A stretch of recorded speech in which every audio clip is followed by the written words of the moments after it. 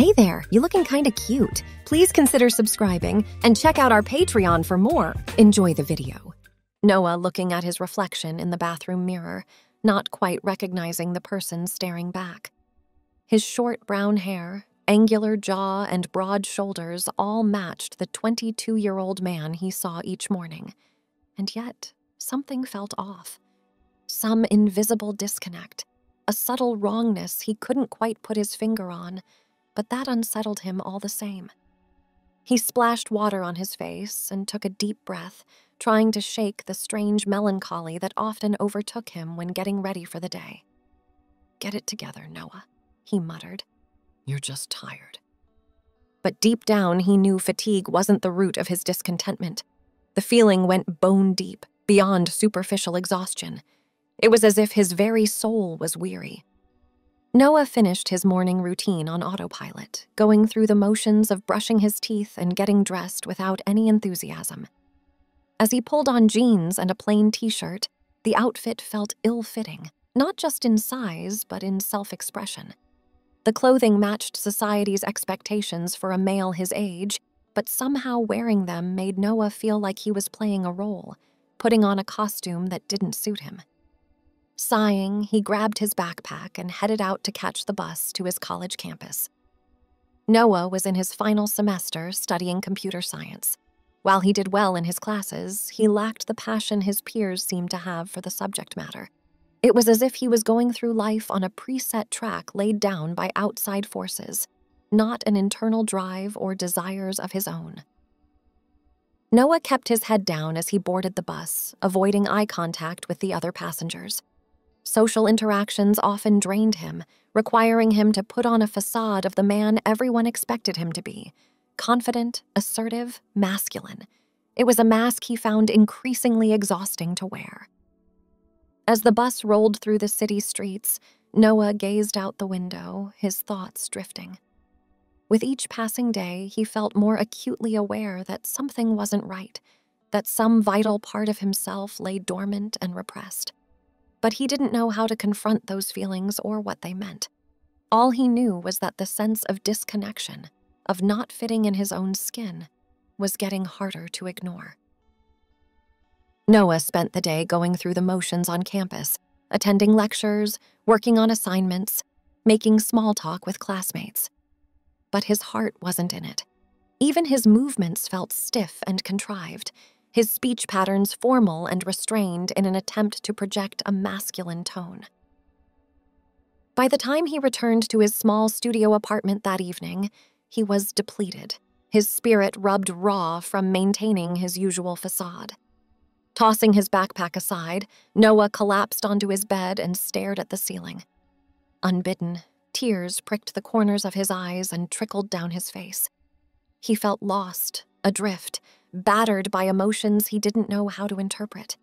A chasm had opened up inside him, a yawning emptiness aching to be filled with some nameless truth. Rolling over, Noah opened up his laptop and stared at the search bar. His fingers hovered over the keys, trembling slightly. Then, in a rush of desperate courage, he typed, "What does it mean if I don't feel like a man?" The results loaded, the glow of the screen illuminating Noah's tear-stained face. Article titles jumped out at him: "Signs You Might Be Transgender, Exploring Your Gender Identity, How to Know If You're Trans." Noah's heart pounded as he clicked the first link with shaking hands. As he read, the words on the page seemed to reach out through the screen, wrapping him in a kind of astonished recognition. Testimonials from transgender people described the same feelings and experiences Noah had been struggling with for so long. The disconnect from assigned gender, the sense of performing a role, the deep-seated unease in one's own body. Many trans people experience a feeling of discomfort with the gender they were assigned at birth, one passage read. This sense of misalignment between their internal identity and external presentation is called gender dysphoria. It can manifest as a persistent unease, a desire to change one's body, or an urge to express oneself as a different gender. Tears streamed down Noah's face as understanding crashed over him in waves.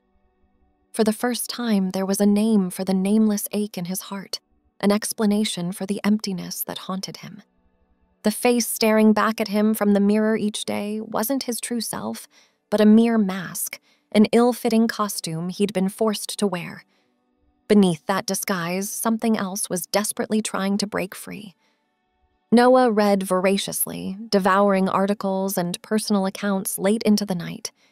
He learned about the differences between biological sex and gender identity, the wide spectrum of gender expression.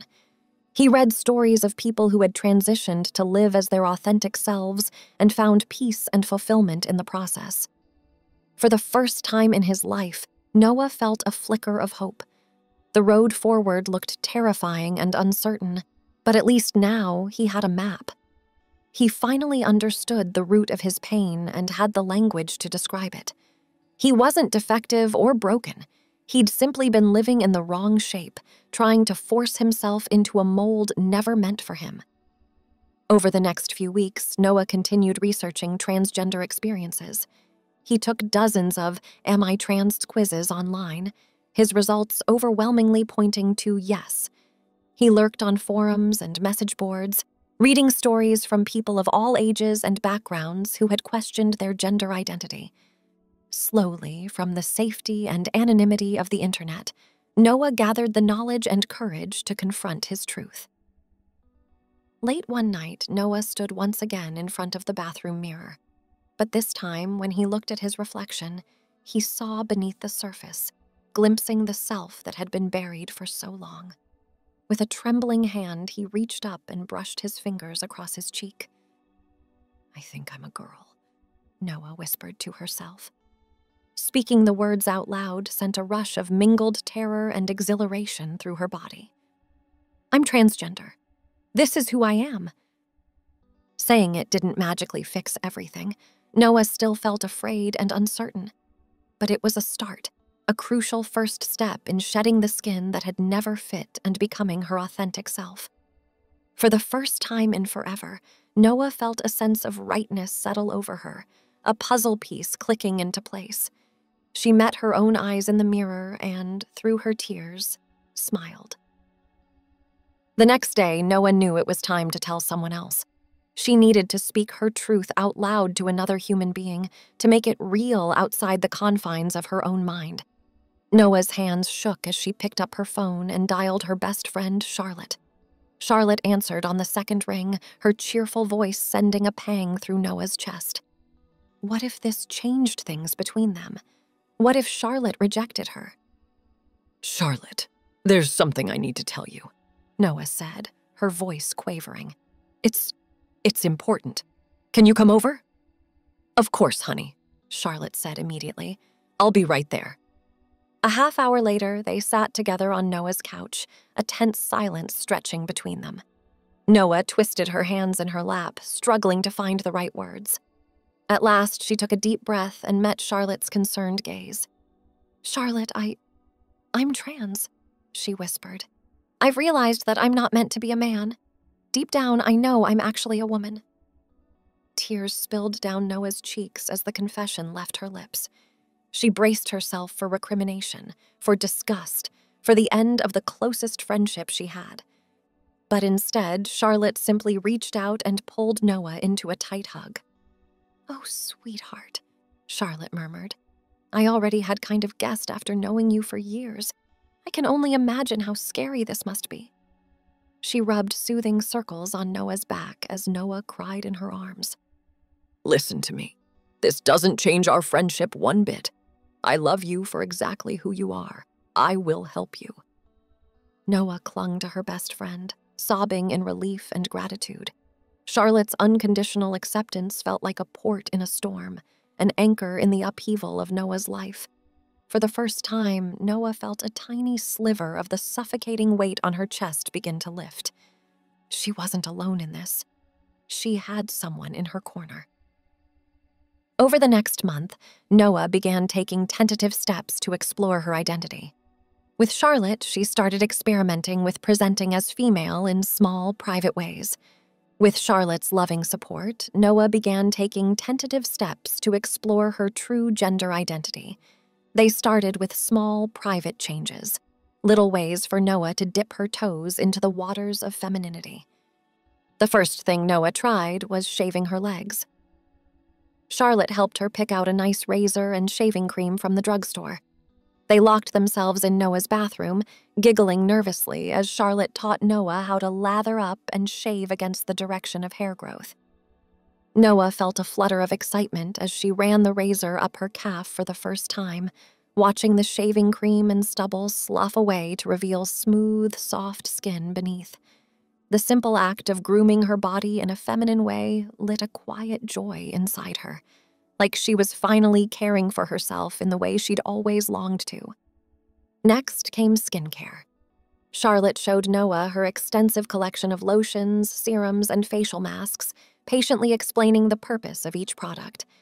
They made a spa night out of it, sipping wine and giggling as they smeared their faces with green clay and cucumbers over their eyes. As Noah massaged moisturizer into her freshly shaved legs, marveling at their silky texture, she felt a piece of herself slot into place. This act of self-care, so often denied to men, felt more right than anything ever had before. Slowly, Noah expanded her feminine expression. She started by incorporating subtle touches into her daily routine, a dab of floral perfume on her wrists, clear lip gloss, a touch of mascara when she felt bold. Wearing women's underwear became a secret thrill, a hidden expression of her identity that only she knew about. Noah started with basic cotton panties, then graduated to lacy boy shorts and cheeky briefs in pastel hues. The first time she slid a pair of silky panties up her newly shaved legs, Noah shivered at the feeling, a tingle of rightness. Bras were a revelation.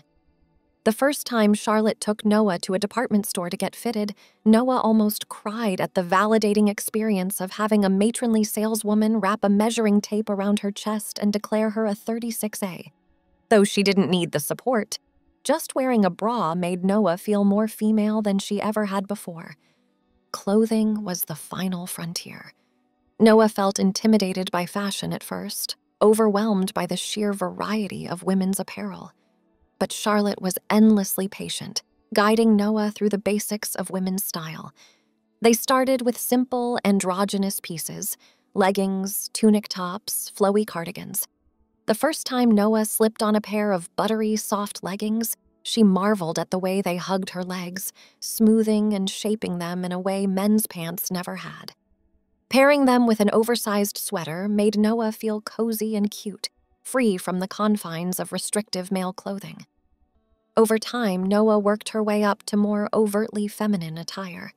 She fell in love with the way skirts swished around her legs, the delicate feel of lace against her skin, the confidence boost of a well-fitting dress. Charlotte taught her how to accessorize with jewelry and scarves, adding pops of color and personal flair to her outfits.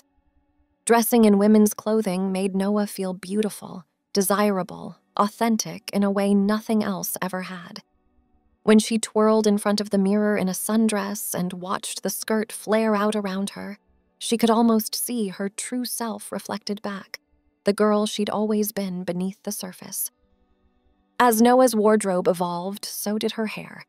She started growing it out from the short, masculine cut she'd always worn, enduring a few months of awkward stages before it settled into a choppy pixie style. Noah found she liked having more hair to play with. She learned to coax it into soft waves with Charlotte's curling iron, to pin it back with barrettes and headbands. The weight of it brushing her neck and cheeks became a constant affirmation, a reminder of her ongoing transformation. Slowly, Noah's outer self began to align with her inner truth.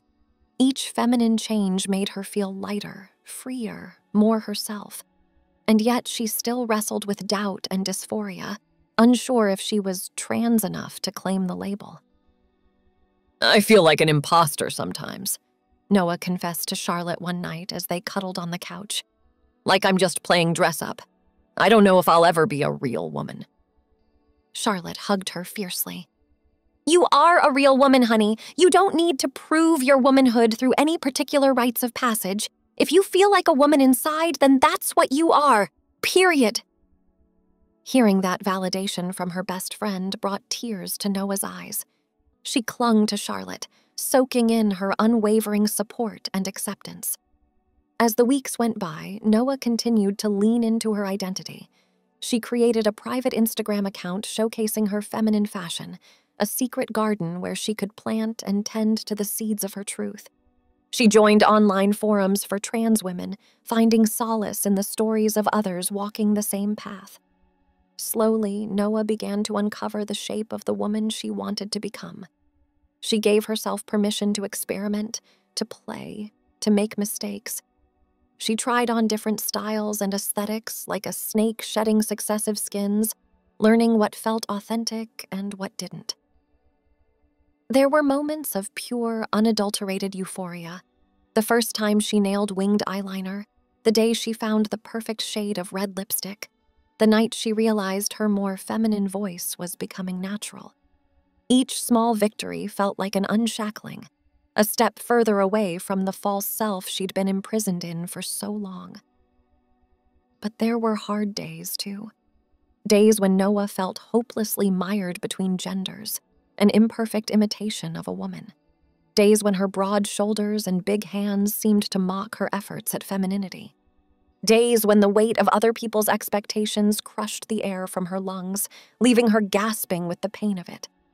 Noah knew she couldn't keep her truth confined forever. As her inner self blossomed, the disconnect between her authentic identity and the male role she performed for the world grew more unbearable by the day. She longed to live as her true self full-time, to be seen and embraced as the woman she'd always been. But to do that, Noah would have to come out to her family. The prospect filled her with dread. Though her parents and younger sister Lily had always been loving, they were also traditional, with conservative views.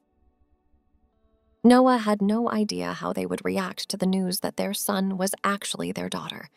For weeks, she agonized over what to say and how to say it. She drafted dozens of coming-out letters, pouring her heart onto the page only to crumple the attempts in frustration. Nothing seemed adequate to convey the depth and complexity of her experience. In the end, Noah decided to tell them in person. During dinner one night, heart pounding as she planned out the menu and set the table with trembling hands, Charlotte squeezed her shoulder before she left, promising to keep her phone close in case Noah needed support afterwards. Noah's family arrived right on time. Her mother, Elena, kissed her cheek. Noah drank in their affection, all too aware it might be the last time she experienced it for a while.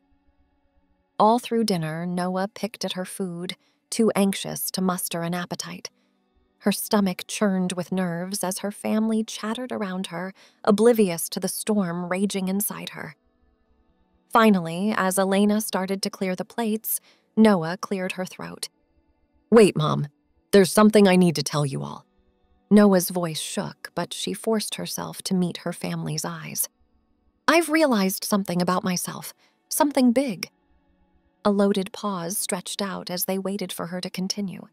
Under the table, Noah curled her hands into fists, nails biting into her palms. She inhaled a steadying breath. "I'm transgender," Noah said. "I've always felt different, disconnected from my assigned gender. I've been grappling with it for a long time, and I've come to understand that deep down, I'm not a man. I'm a woman." You could hear a pin drop in the ensuing silence. Elena's hand flew to her mouth, eyes wide with shock. Matteo's eyebrows furrowed as he processed Noah's words. Lily just looked confused.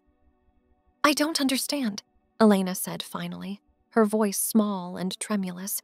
"How can you say you're a woman? You're our son. You've always been our Noah." "I'm still the same person, Mom," Noah assured gently. "I'm still your child. That hasn't changed, but I need you to know that the Noah you raised was never really me, not authentically. I've been wearing a mask, playing a role. Now I'm ready to show you my true self." "Is this because of Charlotte?" Matteo asked gruffly. "Did she put this idea in your head? You've been spending so much time with her lately." "No, Dad," Noah said firmly. "This is me. It comes from within me. Charlotte has been an amazing friend, but she didn't cause this. She's just supporting me." Mateo shook his head, clearly struggling to wrap his mind around it. "I just don't get it. You're a grown man, Noah. How can you suddenly decide to be a woman? It doesn't make sense." Noah bit back the urge to argue that nothing about this was sudden, that she'd been grappling with her identity for as long as she could remember. But she knew this was a lot for her dad to absorb. "I know this is confusing," she said instead. "Believe me, I've been confused too. It's taken me a long time to understand what I'm feeling. But I need you to hear me. This is who I am.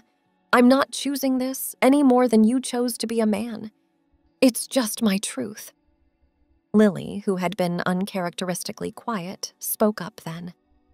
"So, does this mean you're like my sister now, instead of my brother?" Noah smiled tremulously at her. "Yeah, honey, if that's okay with you. I'm still your sibling, and I still love you just the same. That will never change." "Okay," Lily said, a bit hesitant, but clearly trying to understand. "I guess I always did want a sister, and I want you to be yourself, even if it's confusing right now." Tears sprang to Noah's eyes at her little sister's simple, guileless acceptance. She reached out and squeezed Lily's hand in gratitude.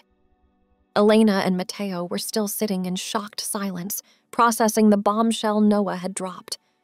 "I know this is a lot," Noah said softly. "I don't expect you to understand it overnight. It's okay if you need time to wrap your heads around it. I just need you to know that this is my truth. I'm transgender, I'm a woman, and I'm done hiding it. From now on, I need to live authentically. And I really hope I can have your support, because I love you all so much." Elena reached out a tentative hand, eyes swimming with tears. "Oh, my baby! Of course we love you. We'll always love you no matter what. This is just a big adjustment. I don't know how to feel." "I know, Mom," Noah said, covering Elena's hand with her own. "Take all the time you need, but please know that I'm still me. I'm still your child, just a more honest version." Mateo blew out a heavy breath, dragging a hand down his face. "I won't pretend to get it," he said gruffly. "But you're my kid. And I guess if this is really who you are, then we'll find a way to understand it. Together." Noah's heart swelled with tentative hope and relief. It wasn't a resounding declaration of acceptance, but it was a start. Her family was trying, in their own imperfect way, and that meant everything. "Thank you," she whispered through her tears. "Thank you for listening, for being open to this. I know it's not easy, but your support means more than I can say." They ended the evening with tearful hugs, each of them clinging to Noah a bit tighter than usual. She knew there would be challenges and misunderstandings ahead as her loved ones adjusted to her transition. But she also knew that this was a crucial first step, a leap of faith into living her truth. The next day, riding high on the adrenaline of coming out, Noah made an appointment with a therapist who specialized in gender identity issues. Dr. Kamal came highly recommended by the trans community forums Noah frequented. At their first session, the petite woman with kind eyes immediately put Noah at ease. "Welcome, Noah," Dr. Kamal said warmly, gesturing for her to take a seat. "I'm so glad you reached out. I know it takes a lot of courage to walk into a therapist's office, especially when you're grappling with something as profound as your gender identity." Noah smiled shakily, perching on the edge of the plush armchair. "I'm just relieved to be here, to be honest. I've been dealing with this on my own for so long. It feels good to talk to someone who understands." Over the next hour, Noah poured out her story, all the years of discomfort and confusion, the recent revelations about her identity. Dr. Kamal listened attentively, asking gentle questions and reflecting Noah's feelings back to her. "It sounds like you've been on quite a journey," the therapist said when Noah finished. "And it's clear that you've done a lot of self-discovery and soul-searching to get to this point. That's really impressive, Noah." Noah ducked her head, feeling a flush of pride at the praise. "I guess I have. It hasn't been easy, but I know I can't go back to denying my truth. I want to transition, to align my body with my identity. I'm just not sure where to start. Dr. Kamal nodded. Transitioning can feel overwhelming at first. There's no one right way to do it. It's a highly individual process. But a common first step for many trans women is to start hormone replacement therapy. That involves taking estrogen and anti-androgens to feminize your body, and can have a big impact on mental health as well. Noah nodded eagerly. She'd been reading about HRT online, watching transition timeline videos with equal parts longing and trepidation. The idea of actually starting the process herself made her palms sweat and her heart race.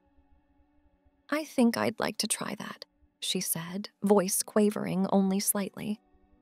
I know it's a big decision, but feeling more aligned in my body. God, I want that more than anything. Dr. Kamal smiled. I can certainly refer you to an endocrinologist who can get you started.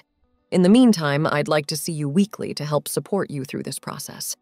Transitioning can be an emotional roller coaster, and having a space to process those feelings is so important. Noah left the session feeling lighter than she had in ages, clutching Dr. Kamal's referral note like a golden ticket. The thought of starting HRT filled her with a potent mix of excitement and anxiety. She knew it wouldn't be a magic fix for her struggles, but the promise of feeling even a bit more at home in her own skin was intoxicating.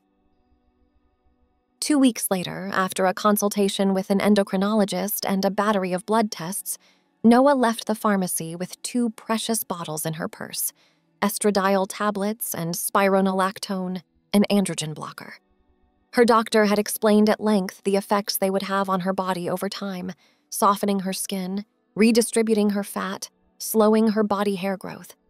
She might even develop small breasts, though that could take months or years.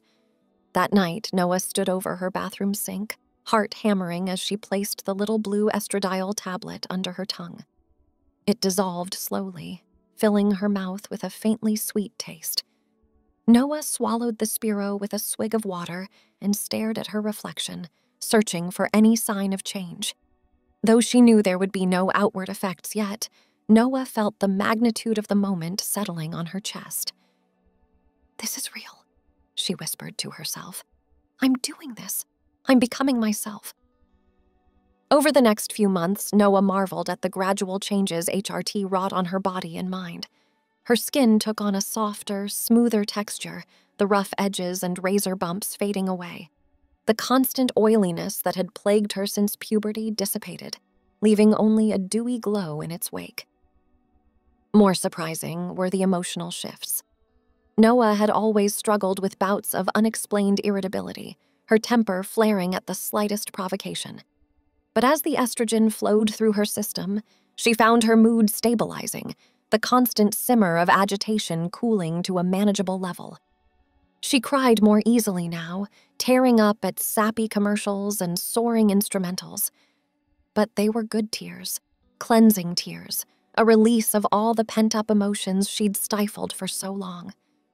For the first time, Noah felt like she could breathe fully, no longer smothered by the weight of her own repression. Tucking became a necessity as Noah began dressing more femininely in public. She invested in specialty underwear and spent hours in front of the mirror, experimenting with techniques to create a smooth, seamless profile.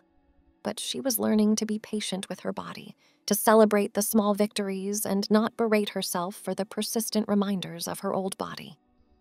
Noah's parents were trying their best, but still struggled at times to see past the son they thought they'd known.